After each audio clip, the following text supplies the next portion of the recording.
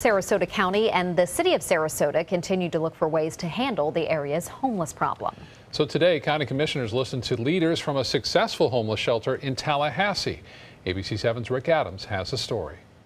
It's not that easy. It's really, really hot outside right now. What Anthony Hager is talking about is being homeless. The street is where he's lived on and off for many years. He tells us he's all for a come-as-you-are homeless shelter that's currently being discussed in Sarasota County, even utilizing his construction skills. I would actually be willing to be part of building a place like that. Leaders from the Kearney Center for Comprehensive Emergency Services in Tallahasse spent their Tuesday in Sarasota. Its facility built from a public-private partnership. One of their stops was in front of county commissioners, where they talked about how they successfully help the homeless with a dignified approach. Its founder, Richard Kearney, believes it's success that can be enjoyed in Sarasota County as well. We've created a safe, respectful environment. It's healthy. There's no bed bugs. There's no communicable diseases. There's nobody with knives and guns.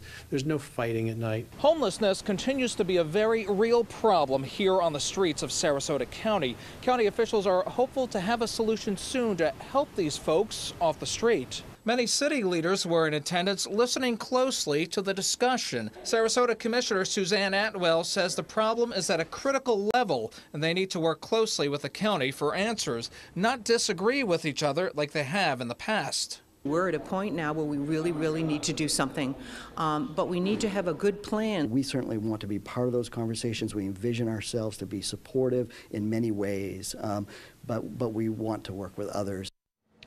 ABC 7's Rick Adams reporting some county and city leaders did visit the shelter in Tallahasse, and another visit is planned in the coming months.